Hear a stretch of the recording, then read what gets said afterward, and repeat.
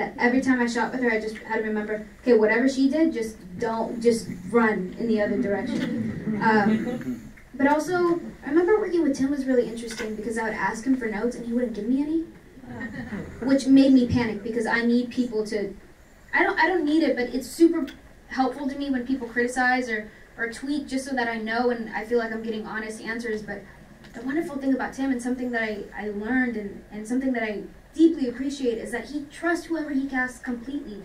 And he made it very clear that what was important to me was also important to him. He told me that he would be the soundboard for my voice, and if I ever felt like I was having a hard time getting something across to other people, that he was there. He would call me to his trailer in the mornings, and he would go through the sides, and he would say, is there anything in the sides that you don't like? All right, we're going to cross them out now, and we're going to rewrite something else. Or, you know, we'd be on set, and he would ask me, hey, Jenna, how do you want to block this scene? And I would walk around and do what I wanted to do, and then he would ask the crew, hey, did you guys get that? Because that is what we are doing. And that was like a really, really empowering, exciting experience for me, and I don't know, very, very respectful and overly generous. I don't know another director like that. Yeah, that's really rare. Was there anything like you changed or anything you rewrote that you like followed this instinct and you were like, hell yeah, that was the right decision? Yeah, there's a couple things like that. They wanted like a flash mob for Wednesday for the dance, and I thought there's no way in hell that Wednesday is going to encourage a bunch of people to dance with her and be okay with it. That sort of thing. I remember there was a line where like I'm talking about a dress, and she initially was supposed to say, oh my god, I'm freaking out over a dress. I literally hate myself. And I was blown away because that sounded like it was just like a bunch of little things like that where I felt like we were able to avoid a lot of dialogue that in an attempt to make her sound human, it was kind of like every other teenage girl. So a lot of it, there's even like, I think it's the beginning of episode 3, I'm kidnapped by this secret society called the Nightshades, and every time that we did a shot, Tim just told me to play and I would say a different line every time, and there's one line that I say where I go, oh, can you believe it? Or I say something sarcastic, and it was all of my castmates' favorite line, which was cool. And yeah, it was nice. We were all very supportive of each other, but yeah, when you're jumping around and improvising and stuff like that, it was cool that everyone was willing to play and was excited to. I feel like now that I know that, thinking of the series more, it's like you totally see that and feel that. And there's moments and pockets where you feel like they're so real, so it's so cool to hear. Speaking of the dance scenes, you've spoken publicly about how you choreographed them. What was that like? Really, really stressful because that episode, we were shooting episodes, we shot in blocks, so we'd shoot 2 episodes at a time, and we shot episodes 1, 2, 6, 5, 3, 4, 8, 7. So it was, nothing was coherent, nothing was cohesive, and that was like maybe the first couple weeks of block 3 and 4, and I remember that I had told Tim, they had offered me a choreographer a long time ago, and I told them, oh no, don't worry, like I'll do it myself. I know the character, I'll figure it out. And then a week before we shot the dance, I just got the song, it's Goo Goo Muck by the Cramps, so excited. I love the Cramps. Love the song, great song. Yeah, but I also was doing fencing that week. I had a huge cello piece, I had Vivaldi, the 4 Seasons, the winter. I remember 2 days before we shot the dance, Tim came into my trailer during lunch and was like, hey Jenna, I just want to run things about you, see like, run things by you and see how you're feeling about the dance. You know, I trust you, like you're gonna be fine, like don't even worry about it, I'm sure you've been working on it and have this whole thing planned. And I looked at him and I was like, oh yeah, totally, like, and it's true, like I had been watching a lot of stuff prior because I knew that I was gonna have to come up with this dance at some point, so I found like archival footage of kids dancing in clubs in the 80s, and I watched Lean Lovitch music videos using the Banshees performances. Denny Levant and Beau Travail at the very end, greatest end scene of all time. But like he took his time with it where he would pause and then do something really violent and then pause and do something really violent. Bob Fosse was like another really big inspiration for me, so I had taken all of this footage that I had seen in my head, and then about 2 nights before I decided, okay, I guess I'm just not going to sleep, and I'm going to try to like pinpoint things, and then of course you get there on the day and everything is different, and there's parts of that dance that you just kind of had to wing it. So I love seeing it on TikTok. It's amazing, I've done it. Netflix told me that it was going to be a TikTok thing, and I was like, oh, okay, yeah, sure. And then it was, and it's really, really fun. How many people here have done it? Everyone? Yeah, It's amazing. It's really weird. Was there any like inspiration for your character that you feel like you took away from, you still embody in your everyday life? I feel like I'm a lot more comfortable with my dark sense of humor. It's hard because kind of like even right now, I was just on a talk show, and it's like you feel the need to like match people's energy a lot, and I grew up very much a people pleaser. So I kind of had to, I feel like a lot of my life, or a lot of my teenage years so far, have been like trying to keep up with everybody and make sure everything was fun and bright, and then you kind of realize that you don't have to do that all the time. And I feel like with Wednesday, I feel less of a need to go out of my way to please people, and at the end of the day, if someone's not gonna understand a joke I tell, or maybe thinks I'm mad when I'm not, it is what it is. I just would hope all I can do is be kind, be respectful, but I'm not gonna try to do something that I'm not anymore because I'm just tired. I love that answer. It's amazing. Yeah, a lot of young people are obviously resonating with the show. Like, what does that mean to you in terms of like how you saw this being received, and are you surprised by just truly how many people are obsessed with it? The thing about the series is, again, I was hesitant to do it. I know how much he means to a really big group of people. And yeah, I'm introducing an incredible character, one of the greatest characters ever created, to a new generation. And I think that there's a lot of pressure that comes with that. And I think this is the first time I've done a job where I am kind of playing a cartoon. It was the first time that my physicality was completely different. Tim wanted me to blink as few times as possible, and my posture has never been better. And like, you're walking downstairs but not bouncing. You're just kind of trying to levitate as much as you possibly can. It was like there was a lot of little things that went into it, and it felt so foreign because it wasn't natural for me. No, you don't speak like that. You don't talk like that. I try to switch up my cadence if I could, or the tone of my voice, and I don't know. I remember on set just not knowing if what I was doing was right, and you can just kind of hope. But it's definitely the project. The project that I've stayed up at night thinking about the most, for sure. Out of all the rest, even now to this day, I can't sleep at night because I think, I should have done this, or man, why didn't I do that? In first season, you're just discovering the character. Anyone who does TV could tell you, like, you don't know. How are you going to make this arc believable? And it's a lot of time to spend with the character, and yeah, this one was really scary. Yeah, I mean, we're all creatives in this room. Like, it usually pushes your art forward and forward, and you're that obsessive about it. What was it like the last day of set? Were you ready to kind of let go, or were you still in it? Was there like a time period where you really had to distance yourself? No, I was ready to let go. I'd spent enough time.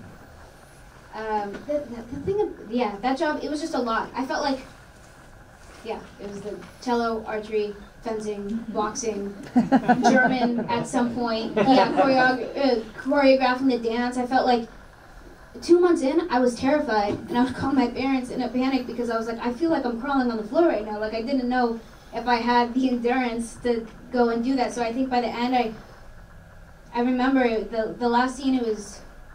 Actually, I wasn't the last scene, but it was like the last scene in the middle of the day, and all my cast came in and they jumped around me and started dancing, and I didn't even want to jump. I was just like, oh my God, I can't believe it's over. It was kind of surreal, and then before I knew it, I was on a flight back home with everyone, and yeah, it just felt very strange. Well, it's definitely resonating with a lot of young people, and it means so much to people. Have you had like a fan interaction where you're like, whoa, like this is changing your life, or this a moment where you like really truly see how much this means to people? I had this I was at like this like Comic-Con or whatever, and multiple people fainted like as the doors opened. Like they it's like something like that is terrifying. Because one, are you okay? But then two, like you're looking around like it can't be. The show had been out for days. Like that was really weird. But then also just I just wrapped up this job in Salt Lake City, and I would go to my trailer at the end of the day, and I would have gifts from people who would like stop by the set and were like, hey, we know Jenna likes this gum. Here's this pack of gum, or here's cookies, or here's whatever. Like people were just giving me free stuff. And I don't even know them. Like, I ran out to say hi and nobody was there. I feel like, yeah, I don't know. Like, I don't think know. that just speaks to like how much his character means to this younger generation, and it's so interesting thinking about it playing to the nostalgia, but reinventing it, and like the pressure you felt to do both. I think you did a really amazing job at. Like, you know, you watch it and you're just so captivating. It's just one of those things that you're so wrapped up in it. So Thank you it all paid off in the end. It's something else I really identified with the characters, and I was really struck by, especially, you know, thinking about other, you know, young women characters, is like how independent she is. And I've always wondered, like, do you find yourself being that independent? Do you identify with that, or was that kind of like a new thing you had to embody? I naturally am very independent. As soon as I travel with my parents for work, of course, while I was a minor, but the day that I turned 18, I was working on the set of Scream 5, and my dad was with me. And I woke up the day after my birthday, and his bags were packed and everything was ready. I was like, "You have a flight? Like, it's just so great doing business with you." Like, the thing is, my parents have 6 kids. So my mom, full-time ER nurse, 5 to 6 times a week would drive me back and forth from LA, which is like a 3-hour drive, 6-hour total round trip, just so I could have a 5-minute audition that I wouldn't even get. Meanwhile, I have 2 younger siblings, I have older siblings, you know, there was games she was missing, graduations, things like that, like, I can't give that back, you know, and like, my entire family made really large sacrifices, so I think for me it was, I'm very, very appreciative and very, very grateful. I don't know how I got so lucky, but it is that as soon as I was able to drive, as soon as I was able to be alone, I took my Chesapeake, so I got my GED earlier so I could book more jobs because I was legal 18 and I could work adult hours, you know, like whatever it was that I could do to kind of try to ease whatever pressure my family had put on, I jumped at that. I'm also very stubborn. I don't like asking for help. What's your astrology sign? I'm a Libra. Oh, same. I knew it. I was like, Leo? I don't know what it means. That's amazing. I'm also Libra. Yeah, why do you think it's so, like, why do you think there's so few characters like that are, like, young and independent like that? It's, like, 2023, and I still was like, oh, this is new. So, as someone who is independent, I am too. I was like, goodbye at 18, but, like, why do you think that is? You know what a big part of it is because I do feel like Hollywood is slowly becoming, you know, it's gradually opening up to diversity, and that's not even in race, but then also gender. I feel, though, that a lot of people who are established in the industry are from older generations, so a lot of characters that are being written in bigger, more high-profile projects are people who come from a different time and have a different understanding of relationships and what life is in the new world, and I think that that's why sometimes teen writing can be cringy, or you know, all the relationships are hetero, or you know, young women are shown as damsels in distress rather than you know, the actual superhero or the actual protagonist. I feel like it'll take time, but as long as something that I really appreciate about my generation, and I don't know if it's because social media is such a big thing, but because everyone has such a platform and such a voice, I feel like younger people are making larger steps sooner, which is really exciting because then we're getting into the room and starting conversations, and then whether that's dialogue that they have amongst themselves or dialogue that they do have with those older generations, I think that there's good work to be done. And yeah, like you said, there's not enough representation of young, independent, powerful, confident teenagers is a big thing too. Everyone wants them to be insecure, and that's something that Wednesday isn't. So I think I'm really glad that she's out there now. Yeah, I agree with the confidence too. It was just so refreshing to see. It's still so not normal. It's interesting. As someone who's like embedded in Hollywood right now, I do feel like we are moving in a positive direction in terms of representation, and you know, even just like portraying complex young women characters. It's still a conversation. Yeah, I feel like I've been doing this for over a decade now, which is really, really weird. But yeah, when I was younger, here's what I'll say. When I was younger, it was really hard getting jobs because a lot of leading ladies weren't Latina. And when you're a child actor, a lot of the jobs that you do, you're either playing the daughter of someone or a younger version of somebody, and there's just not a lot of opportunities. So it was really weird growing up and not being able to do certain things because of skin tone or just appearance, or, you know, it was like really, really frustrating and confusing. And it's been, a majority of the jobs that I booked were meant for Caucasian actresses. I just somehow slid in there and things worked out. But what really, really is exciting to me is a lot of the jobs that you see now are open ethnicity, or are strictly people of color. And I feel like because we also have a lot more people of color behind cameras now, you know, directors who are making big moves and producers, I think that we are opening up. I still think there's definitely some people in high positions of power who are stuck in their old ways, but they'll die off soon. Don't worry about that. That's amazing. That's amazing. You said it such with a straight face. I feel like I'm talking Wednesday. It's a very Wednesday thing. What, if you were to like think back of like one moment where you realized like how much this, you know, the representation part of it meant to people, like what's one moment where you really felt your impact? When I was going to turn 5 years old, I asked my mom if I could dye my hair blonde, because I really wanted to look like Cinderella, because that was my representation. You know, that was my princess. That's who I wanted to look like. And a couple of years ago, I did this Disney show called Elena of Avalor, and she was Disney's first Latina princess.